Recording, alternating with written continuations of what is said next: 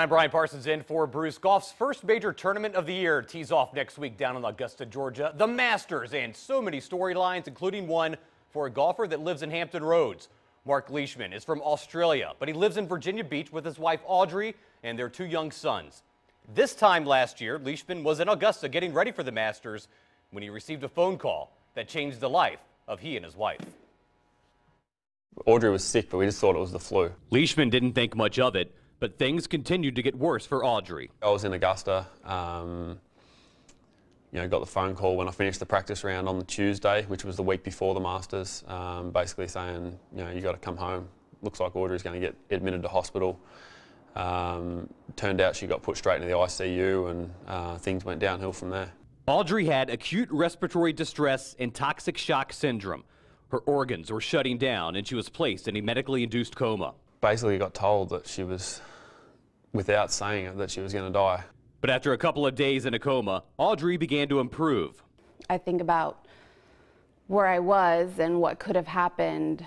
I know that it is pretty much nothing short of a miracle that I'm here talking to you. 1 year later, Audrey is still recovering. She has a weakened immune system and she's much more fatigued, but she's not too tired to make a difference. That's why we've started the Begin Again Foundation. Our signature program is the Leash Line, and we will be helping 3 families per month at $1,000 a piece, and that money can go towards their mortgage or buying groceries or their car payment or towards medical bills, pretty much whatever they need, and that will be going towards survivors of toxic shock, sepsis, and ARDS. Busy with her foundation, a celebrity golf tournament is scheduled for October. Before that, though, the Leishmans will head to Augusta for the Masters, and Audrey will be Marc's caddy at the par 3 contest on Wednesday. I'm really excited about it. This year is so special to us, and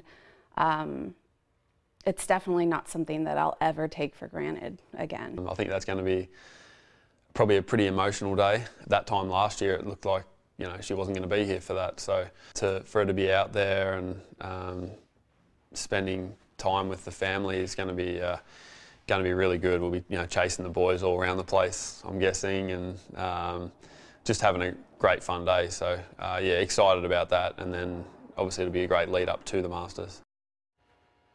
Doctors, by the way, gave Audrey less than a 5% chance to survive, so she's very lucky to be alive. She went to Salem High School and graduated from William & Mary. And for more information on her foundation, go to beginagainfoundation.com. So if you're looking for somebody to cheer for at the Masters, how about the Leishmans? Absolutely. And